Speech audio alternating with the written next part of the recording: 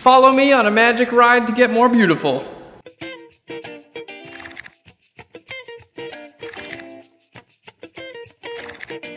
Congrats, Dave, for winning our Phlearn contest, man. You did an awesome job, your entry. I can't wait to turn it. I'm gonna put it into like a old Gothic cathedral or something. It's gonna be the hotness. And you won $100. Guys, we're doing these every month or so. Phlearn PRO contest, basically you guys get to submit an image to us. We're gonna edit it and do some amazing things with them. Give it, guys, back to you, teach you how to do it, and the winner gets $100 every single time. So again, thanks, Dave, for entering and winning. Everyone else who entered, awesome job. We had a really tough time picking, but in the end, everyone's a winner because you guys get to learn something awesome. Thanks, guys. Hey guys, welcome to Phlearn. My name's Aaron Nace. You can find me on Twitter at AKNacer. This is a community built around making you better at Photoshop photography, and all week long we're doing lighting. We're in our new studio now, and we're using a shotgun mic. Amelia, can you pan up that mic? It's okay. I mean, it's a Rode NT-G2, and it's hooked up to an audio express cable or an audio bus for the computer. It's doing okay, but we're still getting a lot of echoes here. I think we're gonna get like one of those little, like a countryman mic. Do you guys have any experience with microphones? It's been a total pain in the butt because obviously I'm a photographer. Anyway, if you guys know, this is something that I realize we gotta fix, and we're trying to fix it. So if you guys know anything about it, let us know and we can make it even better. This is what we're talking about today. This is a beauty dish, and you can see it's all banged up. The reason is because it's really one of my favorite light sources. It does a really good job of close-up portraits and making people look good. And there are a couple positives to a beauty dish and a couple negatives. I'm gonna go over both of those. But the only thing you need, if this just looks totally weird to you, it's just a lighting modifier. It's the same thing as like a softbox or an umbrella or a standard reflector. It just goes on top of your light and it changes the shape of your light. So some of the positives to a beauty dish are they really do create a nice light. What happens is your light goes in the back here, and we're actually gonna mount it for you in just a second, but your light goes in the back, and it hits this pan back there.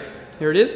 Hits this guy, and it actually reflects all around there and creates a really even light. So you don't have the hot spot in the middle. This is one of the only light sources that does that very well for a hard light source. So like a softbox is generally like a soft light source. It's a soft box, soft light source. But for a hard light source, most of the time you get, what's like right in the center, you'll get a hot spot. In other words, like if you had a 7-inch, I'm gonna grab one.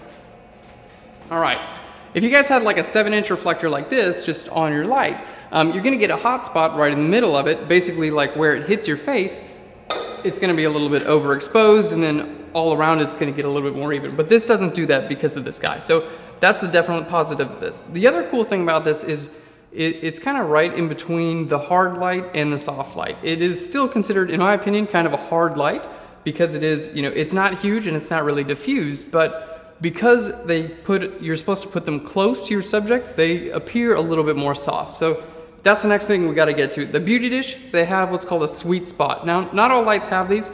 All lights, depending on how close or far they are from your subject, will change like the actual effect they make, but a beauty dish is really effective close to your subject. You want a beauty dish pretty much as close to your subject as you can get. These are for portraits and that sort of thing. So if you can get your beauty dish, you know, right even, you know, just outside of the frame, all the way to about 2 feet, maybe 1.5 feet from your subject. But after that, they really don't do what they're designed to do because the light source just, it appears smaller and smaller and smaller. So that's like the apparent or the effective light source is like, if it's right close to you, it's gonna seem like it's bigger, and as it gets farther away, it's gonna seem like it's smaller. And as it gets far away, you really don't get any benefits from using one of these, so you're probably better off using like a regular 7-inch reflector. So if you can put this, you know, 1.5 feet or closer to your subject, great. Use a beauty dish, gonna make an awesome light, but if you can't, don't even bother with it because it's just a big clunky thing. So those are some of the positives to a beauty dish, and if you're photographing like a young model who's relatively in shape,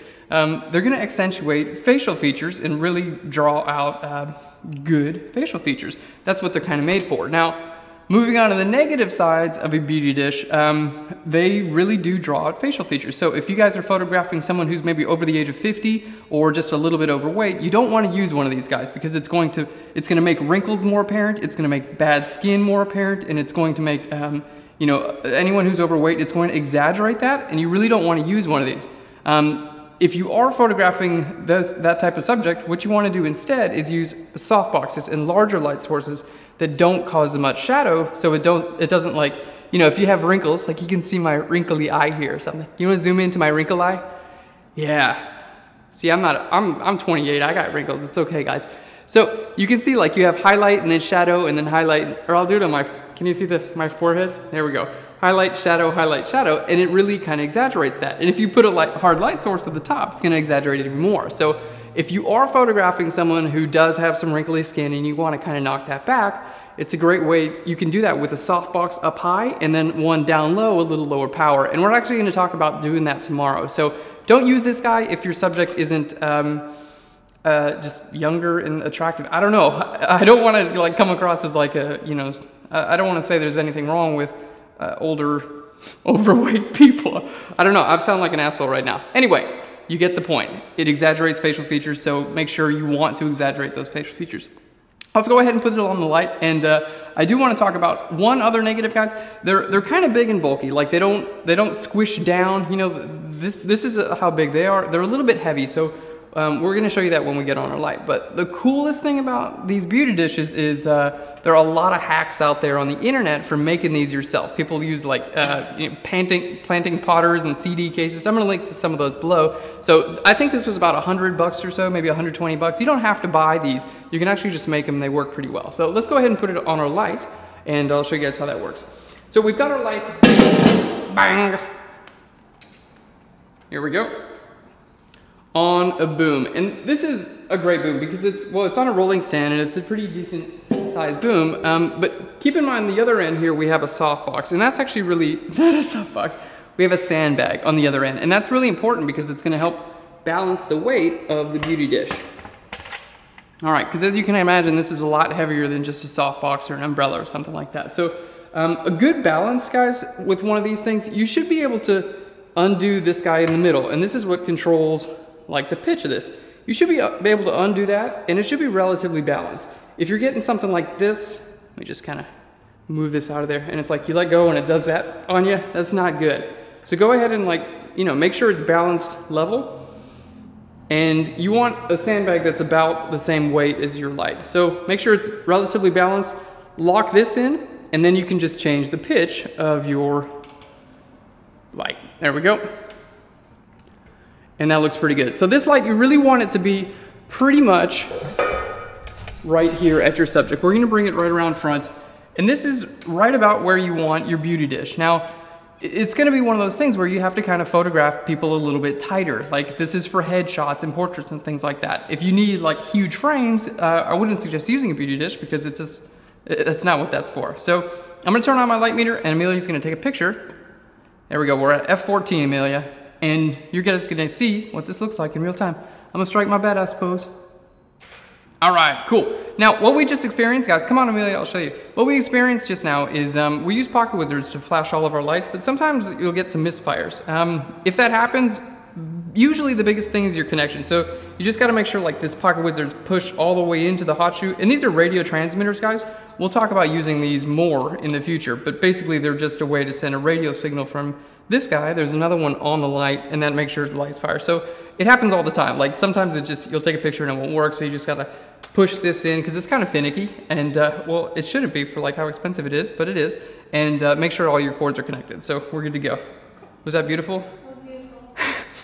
Right on. So this is a beauty dish right up close to your subject, and that's really how you want to do it. And to be honest, I'm kind of out of the range. I'm 28 and I'm a dude, and you usually want to use this on like a nice, pretty young model, and that's a perfect use for the beauty dish. But that's a good distance. Now we're going to show you again, going a little bit farther away, it's really going to lose all of its effect. So let's do that. For this, I'm going to just go ahead and raise it up. Can you zoom out so they can see? All right. Oh, I just hit our mic. Hold on. This is going to sound horrible. There we go.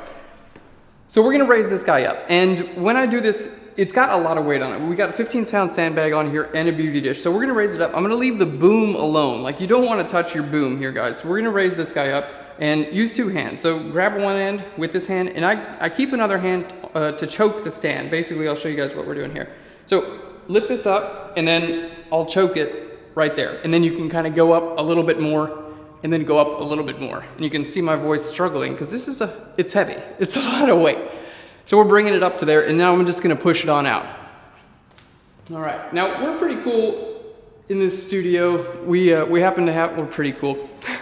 We're lucky in this studio. We have a couple of stands with rollers on them, which make using things like this a little bit cooler. So The light is now what, maybe 2 or 3 feet from my face, and you know, if it was a softbox, something like that, that's not really a big difference, but with a beauty dish, you're gonna get a really big difference. So I'm gonna go ahead and hit this again because we moved it further away, so we need to re-meter. All right, we're at 7.1 now. So the light's gonna look quite a bit different on my face. It should be exposed the same because we just adjust our exposure. However, it's not gonna look as good. It's not as close, so it's not gonna wrap it around as much. Ready, Ams? Whoa.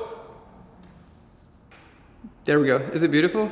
Beautiful. Right, I'm a model. So that's using a beauty dish, guys. And like I said, the best thing about these things is they create a light that not a lot of other lights can create. And I use them all the time with portraits. And you really want to use them up close. Now, the last thing you can use with a beauty dish, and this is pretty cool, I'm going to lower it back down, is a grid. And these grids, you can't use a grid with something like an umbrella. There'd be nowhere to go with the grids. But any kind of reflector like this, whether it be a hard reflector or a softbox, you can use a grid, and that's just going to make sure that everything comes out in more of a like a frontal pattern. I don't know what it's called, but without a grid, the light might spread out like this, and a grid keeps the light going right at your subject. So, for instance, if you want this light to be just at your subject's head, you can use a grid. So let's go ahead and put a grid on this. All right, so again, I'm just gonna hold this guy here and undo it and then kind of lower it down slowly. You can also buy air cushion stands, which will kind of do this naturally. I don't own any, to be honest. Oh, I just squished my pinky. Don't do that. But there are rubber gaskets in here to keep you from like pinching your fingers completely off, so that's cool. If you guys own any air cushion stands, let me know. Like, what's your experiences with those? Are they cool? I've never had one. Here we go. There's our beauty dish, and we'll just show you the front and center of it. So that's what it looks like kind of coming out. We'll pop it off here for you. You're on there?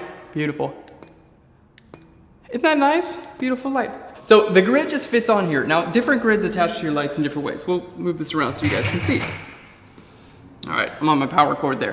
So different grids attach to lights in different ways. Most of the time, if you have a hard edge on your light source, so like this or a 7-inch reflector, the grid just kind of snaps into place. If you guys are using a softbox, oftentimes they'll like Velcro in or zipper in or however you want to do it. So I've put a little bit of gaffer tape on the outside of my grid here and here, and that just helps it stick in there a little bit better, because if you're putting this right over someone's face, you don't want your grid to fall out at them. So you just kind of like stick this in here and push it in. There we go.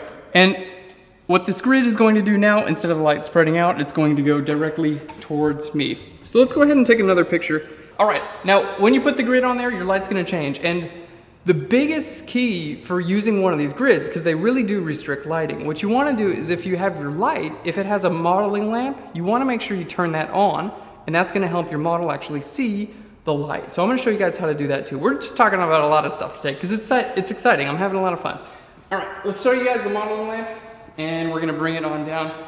Now for this guy, there we go. So the modeling lamp is just, it's basically a lamp to help you focus. And when you turn this on, you should be able to see, can you see the light now? You should be able to see the actual light. Now this is not the light that you take a picture with, this is just the light that helps you see what your end light is going to look like. So with that on, all right, your main goal is your subject should be able to look right into this. We'll do a little test with the camera, because this is what you want your subject to be able to see, okay? There we go. All right, oh, I do know a way to fix the power cord. So I'm gonna bring this up. All right, and then Amelia, you can move the camera until you can see directly into it. Can you? Cool, so you can see that like if you pan down a little bit, you can't see directly into it. You want to be able to see all the holes in the beauty dish. And whenever you're using a beauty dish or any other light with your grid, you want to turn on your modeling light, and then you just tell your subject, like if they're standing still, you say, can you look directly into this and can you see everything? Like you see, if I lower this down a bit, you can't see, like you probably can't see all the light in there, right? Yeah, so that's what you want to do if you guys are using one of these beauty dishes with a grid. All right, there we go. So I'm gonna make sure I put this in a place where I can actually see into it. These power cords are killing me. I did have a suggestion actually. Someone said you can tape the end of the legs, the top part, to the power cord, and that's gonna help. All right, there we go. So that's facing like directly into me and I can see it now. Let's go ahead and re-meter because this is actually gonna change how much light comes out of your light fixture box thing. We're at F5 now, even though it's pretty close to me. So F5, we'll do the same pose again. What do you think? Pure beauty? See, what do you talk? A beauty dish, that's what it's for. And that's using a beauty dish, guys. So they really are great light sources. And again, use them if your subjects are, you know, if you want that like kind of hard but soft light. And I'm gonna flash some of my images on the screen right now of other images that I've actually done using the beauty dish. So you kind of get a better idea of what it's used for. So if you want like a big, broad, you know, like light source with not a whole lot of shadows, don't use one of these guys. And that's about it. If you guys have any questions about using a beauty dish or anything else, sound totally like an infomercial right now, but really, hit me up, AK Nacer on Phlearn, or just leave a comment in the box below and we'll help you out because that's what we're here for. Thanks so much for watching Phlearn, guys. I'll see you later. Bye.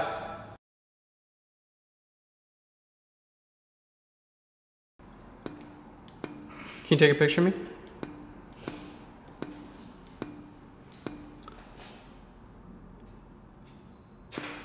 Improper use of the beauty dish.